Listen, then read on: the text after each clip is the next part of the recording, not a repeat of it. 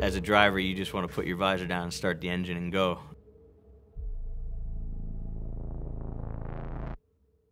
Winning the Indy 500 would mean everything. That's why we all race in Indy cars for this one race.